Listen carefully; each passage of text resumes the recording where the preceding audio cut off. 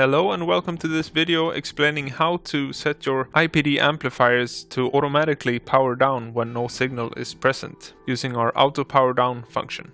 Here's what you do. You will enter the amplifier by pressing the mixer button, click hardware, configure, and then auto power down. You're now able to set the delay time to which the amplifier will turn off when no signal is present.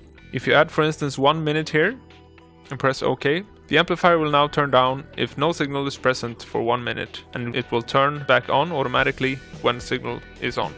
To turn off the auto power down, you need to set the value of 0 and then click OK. Now the auto power down is turned off.